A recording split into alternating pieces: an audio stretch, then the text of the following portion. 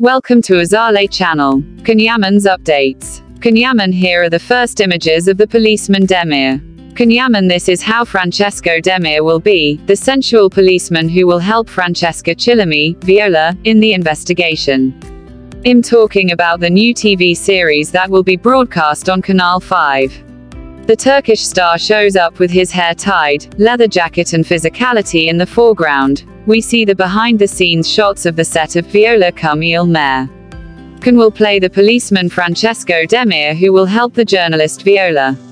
The girl has particular aptitudes in investigations because she is endowed with synesthesia, that is, the sensorial perceptive capacity in which certain stimuli evoke sensations of a different nature from that normally experienced.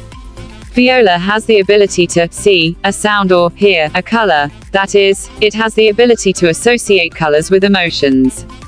Will there be a love story between Francesco and Viola? This question, which is intriguing all the fans, has not yet been answered.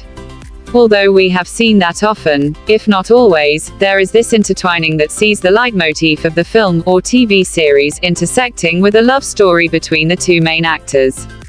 Yaman shows up on set in jeans, a leather jacket and with his hair tied up. His physicality does not go quite unnoticed, the eyes are all for him, for this character detective beautiful and wild.